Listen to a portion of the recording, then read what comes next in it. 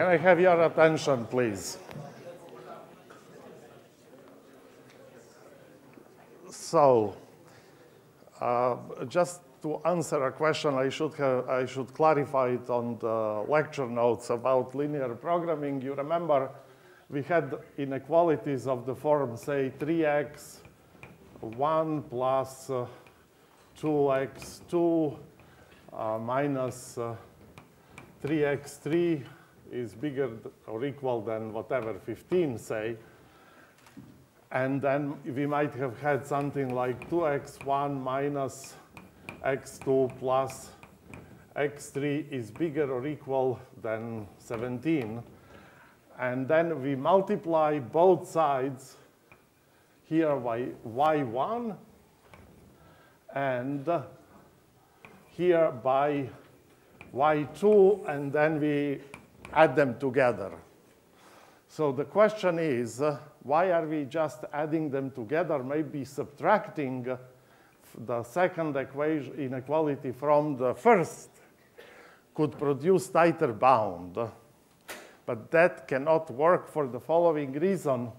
If A is bigger than B and C is bigger than D, then it's not necessary that I minus C is bigger than B minus D.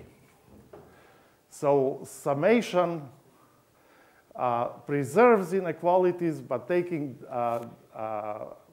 minusing them doesn't. To see this in the easiest way is to subtract, if you allow y2 to be negative, when you multiply by y2, it will flip over the inequality sign. Right? When we multiply with a negative number, inequality flips. So one inequality will be this way, the other inequality will be in opposite direction, and of course, you cannot sum them up.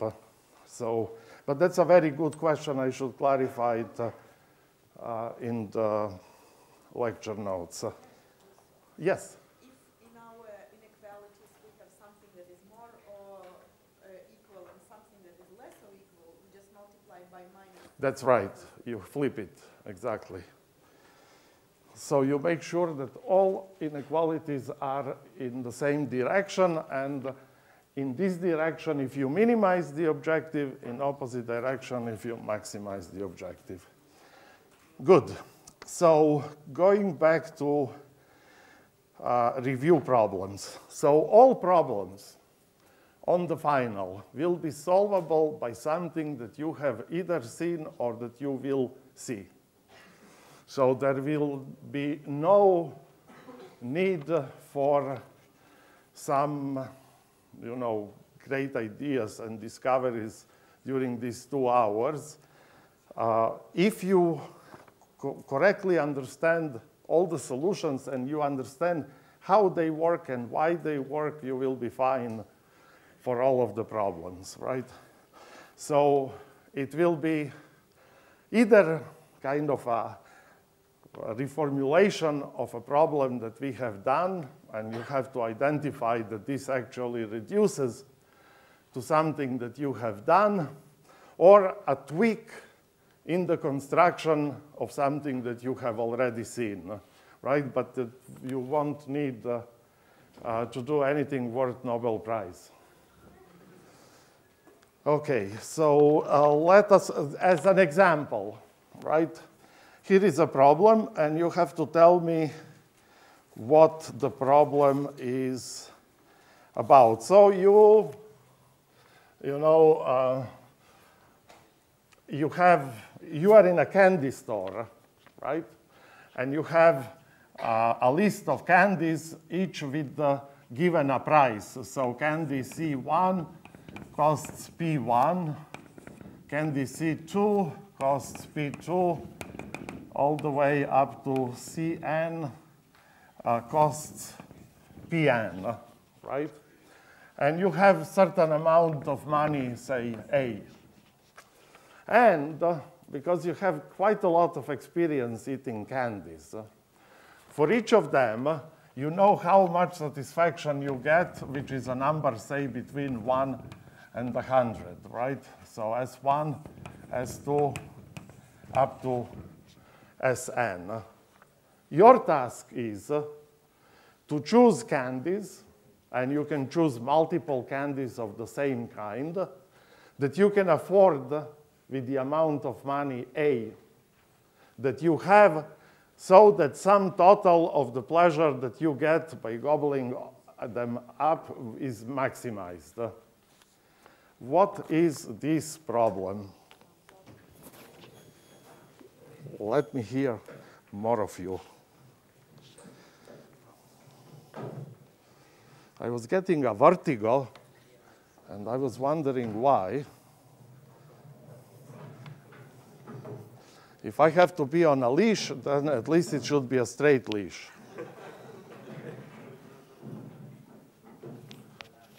Yeah. Okay, so what is this problem? How do we call this problem? It's just verbatim what we have done in class, actually what Harris had done while I was in China. This is just a straight application of the knapsack problem, right? The capacity of your knapsack is A. The sizes of the items are the prices, and the values of the items are these satisfaction numbers. And what you want to do in the knapsack of capacity A, you want to pack items so that the sum total of their sizes, namely costs, does not exceed A, but the resulting value of the knapsack, a sum of all of these satisfaction coefficients, is as large as possible, right? So you should be able to identify on the exam, among all of the problems that are in the lecture notes, just you have to kind of make sure you understand what is behind so that you can identify when you see a new problem of that kind. So now that we have covered NP completeness, knapsack is actually an NP hard problem. There is no feasible solution for it. Because how do we solve knapsack? What we make a table for all the values, for all the sizes of the knapsack, starting with size 1 all the way up to size A, right? How long is this array? This array has A many cells, right? But in the statement of the problem, if A is given in some base, right? If it's given in binary, then the size of the representation of A is only log A. So you are actually doing exponentially many steps, right? In the size of the problem description. But that's the best what we can do because, as I mentioned, knapsack is NP hard. And in fact, this was one of the 21 problems that Karp showed in his original famous paper, right? So how do we solve knapsack problem? Well, we assume that we solved it for all cells of index j that is strictly smaller than I. And you want to solve it for the knapsack of size I. How do we proceed by recursion? What value do we put here? You go through all of the possible items, right? And you simply take max of optimal solution for size I minus pk, right, plus sk, when k ranges between 1 and n.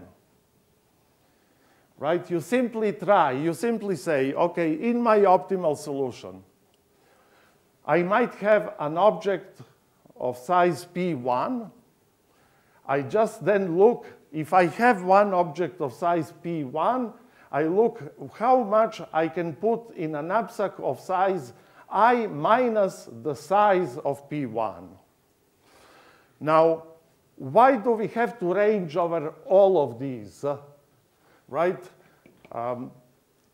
Why not just pick any of these, of the items? You simply remove it from your, you simply put that item and see what you can do optimally with the rest. Because we don't know what. We don't know whether optimal solution for the knapsack of size I has object P1. So you don't know, you cannot, so you have to check through all possibilities, right?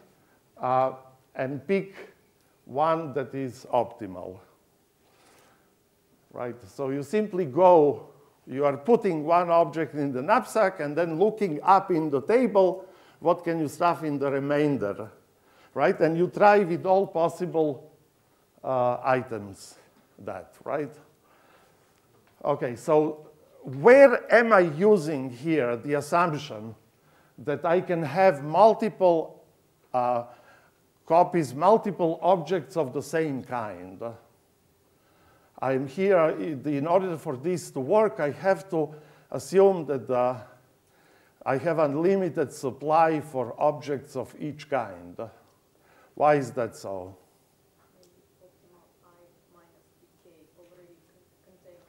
Exactly. So you see, the point is, for this to be valid, I must assume I have arbitrarily many copies of pk, because if I have a limited number of copies of pk, maybe this optimal solution here already used up all the copies. And yet I'm testing here whether I can take another one. So for that reason, right here, I have to assume that all items are available with an unlimited number. How do we solve this problem if we assume that if we cannot duplicate? So you have a certain number of objects. Some of them might be equal, but you cannot have arbitrarily many of each kind. How do we solve knapsack problem in this case, right? Well, this is where knapsack becomes two-dimensional, right? Because you have to keep track what you have taken, because if you have taken an item, you cannot take it again. Each item, it's not just kinds of items that are provided. So then the knapsack problem is parameterized here by items. You order items in any possible way, right? And here you have all the values between 1 and a. So assume here that now some of the items may be the same size and the same value, but they are all listed here. So each object can be taken only once, right? So now, you see, in your recursion, if you want to fill for slot for the knapsack of size I, taking objects up to j, then you consider the following. In that optimal solution, either I will take j, or I will not take j, right? If I do not take jth object, then the solution will be exactly given in this cell here, right? Because that's for the same size knapsack, but my choice of objects only go up to j minus 1. If I do take this object, right, then what am I left with? I can take it only once, right? So the choice for other objects are all up to j minus 1 only, right? But my knapsack now is of reduced size, so I will look this. If this is I will look this at I minus pj, right? Because this is how much space I have left in my knapsack of capacity I if I do take object j. And I can fill the rest with any of these objects. So I look at this number, and I add to this whatever optimal solution here is. So opt of I minus pj, right? And up to, with objects up to j minus 1, right? Plus the value of the object that I decided to take. So it will be sj. And I also look at opt of the same size knapsack, but only with the objects of size, or only with the objects up to j minus 1. So this situation corresponds to if I decide to take object j. This situation corresponds to if I don't take object j, then my choices are only up to object j minus 1, but the knapsack size remains I. And I take max of these two. And this is what goes here in the jth cell. Now notice, it was a very good question that I got in email. We always look only at a cell that is below ith cell and on the left of the ith cell. So you have a choice to fill this table either row-wise or column-wise, right? Because either way, you will have both these entries available.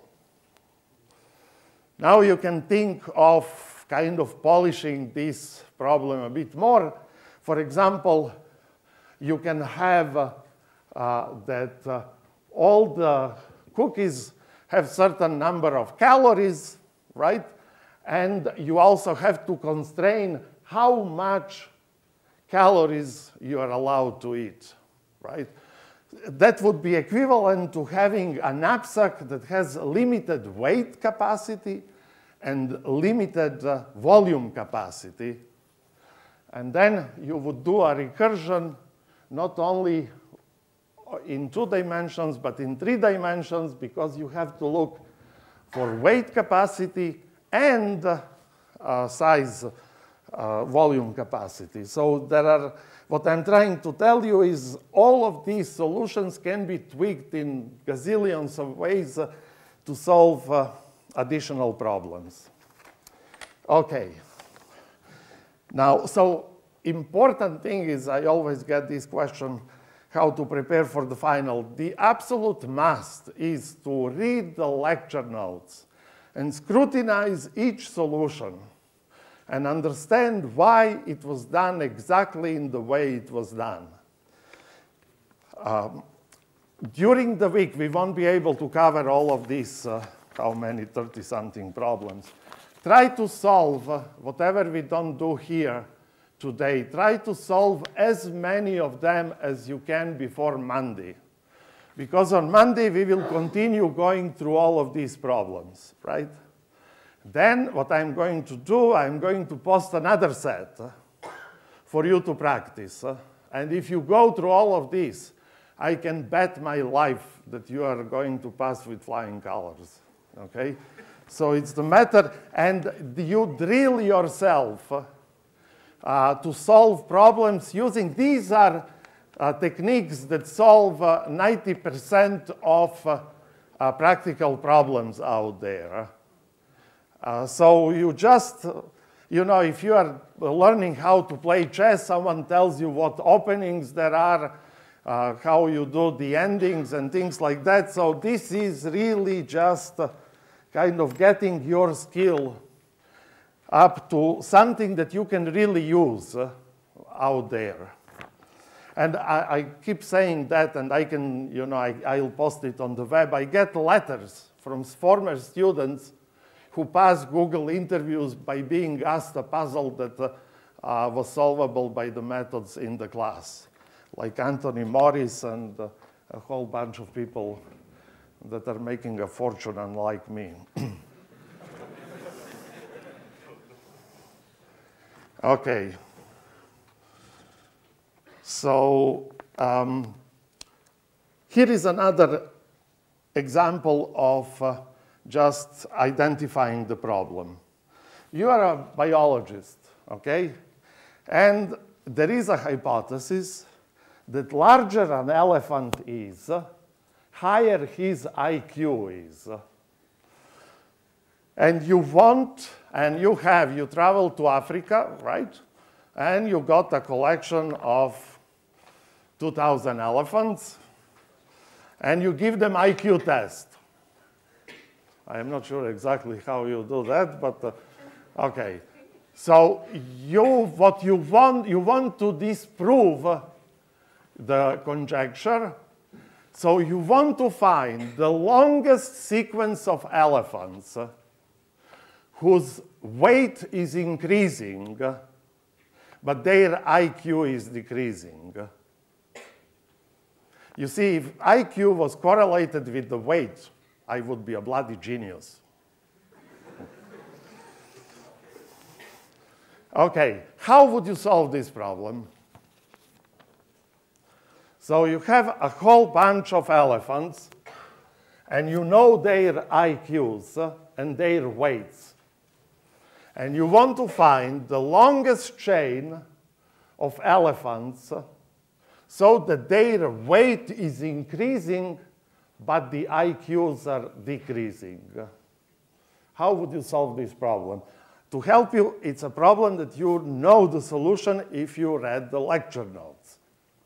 What is this problem essentially about?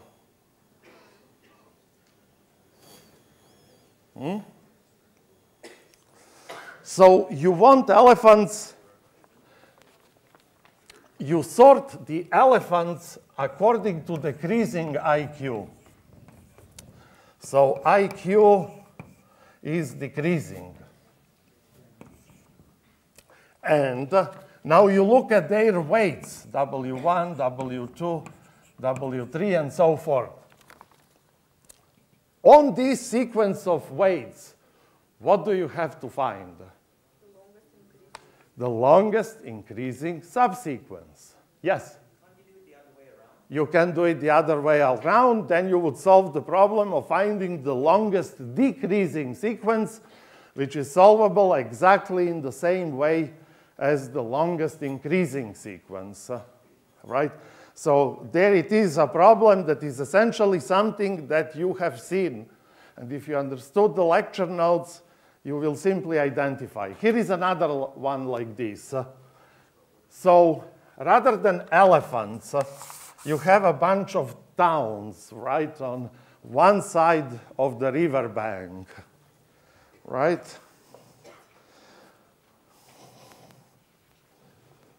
So these are the towns, right? And we can label them as 1, 2, 3, 4, up to n, right? And on the other bank, you have airports that was built, and airport was built by the money from the corresponding city here. And so here is airport E1. Say maybe that's correspond to the city 2. This one corresponds to the city 5. This one corresponds to city 3, and so forth. And now you want to build bridges across the river, right? Or at least you want to promise that you will build bridges across the river, but 2 bridges cannot cross. And you want to promise to your electorate that you will build as many bridges as possible that connect the city with the corresponding airport on the other side. How do we solve this problem? What does it mean? When do 2 bridges intersect? If they are in reverse order. So what do you have to find out of this sequence of bridges? Longest increasing subsequence, right? Because the bridges will not intersect if and only if this index is smaller than that index. Otherwise, they will cross. So this is 5, and this is 2 here, say. Right? If this is in the opposite order, then bridges will cross. So you have to simply find the longest increasing subsequence. And again, if you understood the longest increasing subsequence solution, it will be a piece of cake to reduce this one to that. Okay, so here is the next problem. So this is type of problems that are just directly reducible to something that you have seen. Well, maybe sometimes the reduction doesn't quite work, but it's the very same idea. So you remember last time we mentioned that before you can start doing recursion, you have to decide about the ordering along which you will recurse. What will be subproblems? Which subproblem has to be solved before another subproblem? In what order you should fill the table, right? So first, you have to find the appropriate ordering so that you don't miss solution. So ordering. And the second thing is that you want to identify correctly what subproblems are. And it's important to remember that sometimes the subproblems are not quite the subproblems of the original problem, but maybe something more general. You make your life harder by kind of doing more things than what you really need to, but in order to make sure that you have a simple recursion, that you have a valid recursion about subproblems. So here is a problem. You have a bunch of boxes. You know this, they did these experiments, right? They would suspend a banana from the ceiling and would give chimps a bunch of boxes. And lo and behold, after a while, chimps figure out that they can stack the boxes to reach the banana, right? Now, you have a special kind of chimps that are good programmers, okay? So you give them a bunch of boxes. And actually, you give them a bunch of kind of boxes. So you can have unlimited supply of boxes of any kind. And you want to, and you are given the dimensions of each box. And you want to build as high tower as possible, but in each step, you are allowed to put one box on the top of another box if and only if both dimensions of the next box are strictly smaller than dimensions of the previous box, so that the monkeys have where to step, right? How would you solve this problem? First of all, we have to recurse, right? And you have boxes of type 1, 2, up to n. And the idea is, okay, let's see, using first I many boxes, how high I can get. But I have to make sure that this height, right, that I'm not missing a solution, because maybe a box from here can be put here to increase the height, right? So that you don't miss the optimal solution. So you will stack, so you order the boxes, and each box that you put on top will have higher index. But you have to make sure that optimal solution will not miss, because it is not the case that optimal solution require this box to precede that box, right? So you have to find an ordering that guarantees you that if you recurse along that ordering, you are not going to miss the optimal solution. If you were sorted them, why this larger box might be stuck inside, in the middle between smaller boxes? Okay, so we have to make sure that the ordering is such that box with larger index cannot go underneath. So according to what criterion then do we order boxes? Each box has 3 dimensions. And we can flip the boxes around, right? So essentially each box is equivalent to how many? 6 boxes, right? Because 3 sides, and you can put it like this or like that, right? Yes?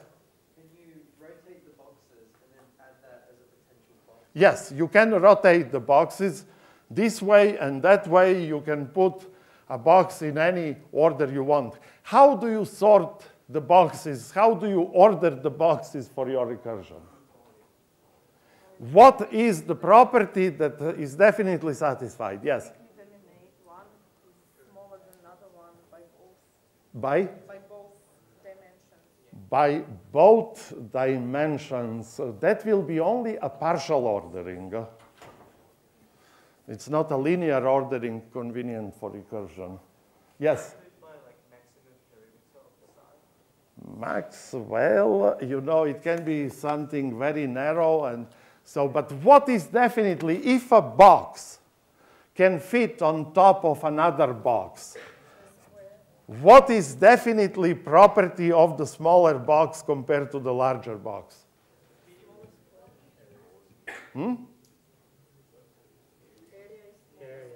The area of the bases. So we order the boxes by the area of their base, breaking even arbitrarily.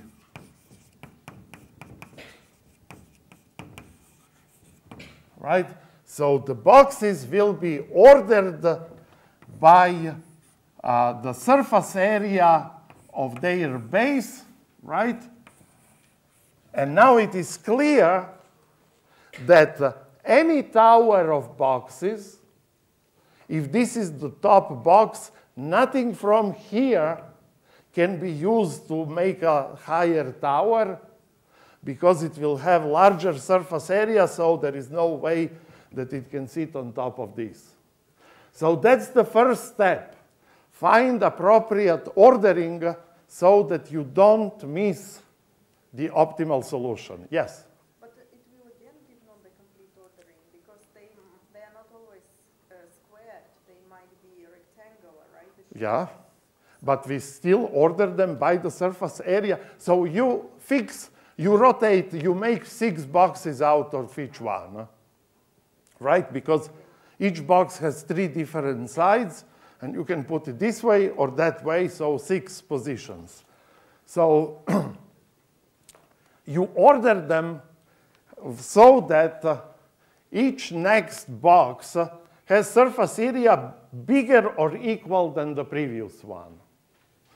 And now it's clear any legitimate tower of boxes has to respect this ordering, right?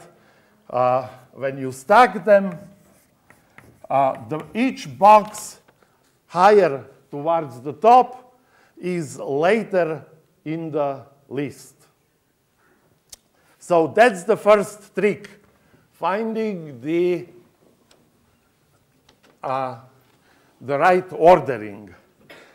The second trick is what problems should we solve?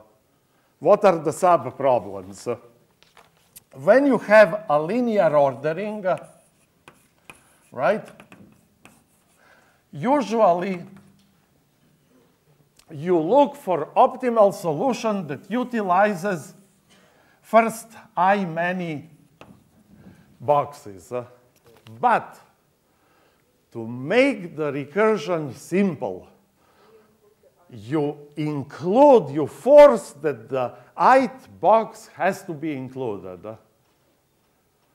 Right? Because if the ith box has to be included, recursion will be simple because, so then we will find optimal solution up to all j. Assume that we found optimal solution for all j, where j are subsequences of shorter length. So j is smaller than I. Now, assume that I found optimal solution. What is the highest tower that can be built out of these boxes? Because I force that the last box has to be taken, right? The only way how the optimal solution for I is obtained from optimal solutions of the previous boxes, looking only at those boxes so that have strictly larger both sides larger than this box. So you will look at the cases where all the, where both dimensions are strictly larger than these 2 dimensions. Look what the height of this optimal solution is. Pick the largest one and extend it with box I. Yes? I'm just a bit confused about how you chose which side to order. So you replace each box with 6 boxes that correspond to all possible rotations. And now, out of this whole collection, you order them according to surface area of the base. So all the rotations will be somewhere in the chain, right, in the ordering, right? So, the sub-problems will be find the highest tower that can be built from the boxes up to ith one, right? And how do we recurse? We simply look just in the longest increasing subsequence, right? We were looking for all i's, for all numbers that were smaller than I, so that you can extend, right? And among these, we find optimal solution. So again, you look for all boxes that have both sides strictly larger than the sides of the ith. You look what is the highest in the table, right? What is the optimal solution for them? What's the highest hour? You pick the largest and extend it with the ith box. And you finish the recursion from the beginning to the end. Now, your solution is not the one that you do at the end, because at the end, you will have a highest hour that must include the end box. So now you simply scan all these optimal solutions and pick the largest. So you do another scan, just picking the largest. Just one question on that. Yes. You said that you basically replace each box with 6 copies of it to Yes. represent the different ways it can be placed. So wouldn't you need extra logic to make sure you don't use the same box twice? No, you can use, that's very important. The problem when you can use every box only once is much harder. So here we assume that you have that you have unlimited supply of each boxes. Yes? Why would you need 6 instead of 3? Like, wouldn't 3 be enough? Because, I mean, it is kind of enough, but you can have a box. Yeah, I guess it's enough. Well, no, because you see, maybe one box looks like this, and the other box looks like that. So this way, this cannot go on top, but if you rotate it, it becomes like this, and now it's okay. So you have 3 faces, but each face can be rotated in 2 different ways. Aren't you ordering on area though? Yeah, I am ordering on area, breaking evens arbitrarily. So why do you need the combination of rotating? Because some of these will be possible to be used, some of them with a different rotation, like here, for example, right? These 2 boxes must be in the chain next to each other because they have the same surface area. One can work, the other cannot. So to keep things simple, we account for both positions by treating them as a separate box. But we need, as this gentleman remarked, we need unlimited amount of boxes. Why? So that we make sure that the question whether this box can be used or not, if you don't have multiple objects, maybe it was used over there with a different side, not rotated like this, but actually flipped to a different face. So you need them in any amount. Of course, you don't need, I mean, if you don't like having 6, 3 is enough, but then at each stage you have to check, you have to look for the both possibilities, how you use it. Okay. So here is another example of a simple dynamic programming that, so you have a river, right? And these are trading stations. And at each trading station, you can rent a canoe. Now, you are given the price of renting a canoe at each station I and returning the canoe at station J. So you have a table. Of course, you can go, because your physical fitness is like mine, so you can go only downstream with the canoe. You cannot go back and then.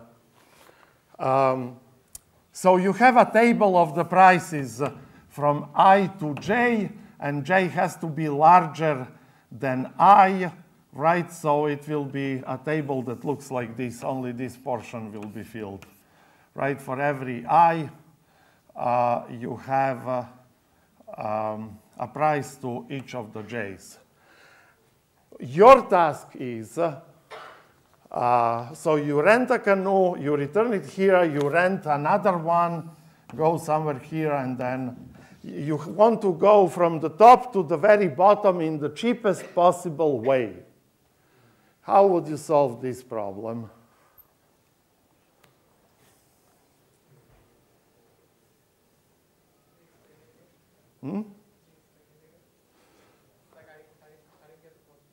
The problem is this. So this is a river. You can see it's a river, right? And these are trading posts. For each pair, you are given the price for going from I, that proceeds not for each pair, but for each pair so that the I is smaller than j. You are given the price to rent a canoe at I and return it to j. You want to make the whole trip from the beginning to the end, spending as little money as possible. How do you solve this problem? So the sub. Sorry, I was just saying you use bottom-up recursion to figure out the optimal solution for the last step and then work on that. Well, bottom up, how would you, if you do it bottom up, you don't know what's the price to get here. Start from the top. But if you start from the top, what will be the sub-problems that you will try? Stopping at j, finishing it on j. So you will simply say for any, say, m, you will look for all the stations that precede it. You have calculated in your table the prices, optimal prices to get to all of these. Then to each optimal price, you will add the corresponding cost to go immediately to the next one, right? So, and you will take the mean of it, right? So it's straightforward. Okay, this is a simple dynamic programming, but you can reduce this problem and kill it by heavier duty machinery. What is this problem essentially equivalent to? If you think of the trading posts as vertices of a graph, what are you looking? You are looking for the shortest path from the top to the bottom. But the Dijkstra's algorithm, if you think in a dynamic programming way, is actually much more complicated than this DP, because here the graph is in what order? How do we call the order when all edges go from previous to the next? Topological ordering, right? Topological ordering of a graph is if the indices, if the vertices are indexed, all the edges go from the direction of smaller indexed to the higher indexed, and then this simplifies the DP recursion, unlike the one in general Dijkstra. Okay, we will continue on Monday. Please do yourself a favor and try to solve as many of these as possible. Once we are done with this, we will get a new batch. But that's what we are going to do until the end of the class.